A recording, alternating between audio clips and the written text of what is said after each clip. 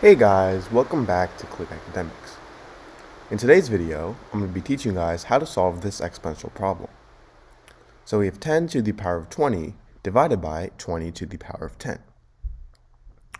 Now I'm first going to rewrite this 20 as 2 times 10. So now I have 10 to the power of 20 over 10 times 2 to the power of 10. Now, if I have something in the form a times b to the power of m, this is equal to a to the power of m times b to the power of m.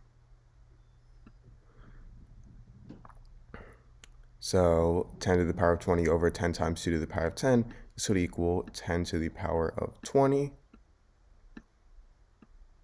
over 10 to the power of 10 times 2 to the power of 10.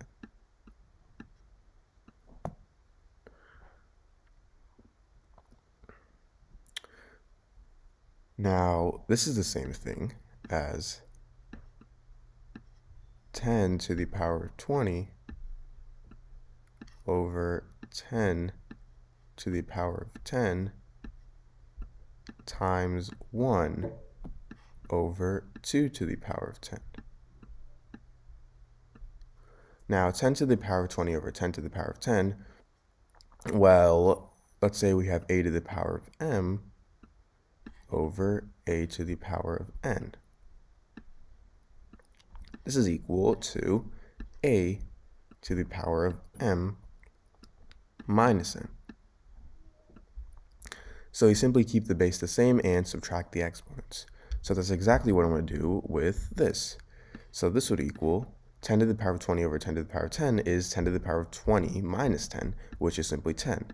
So now I have 10 to the power of 10 times 1 over 2 to the power of 10. And this is the same thing as 10 to the power of 10 over 2 to the power of 10.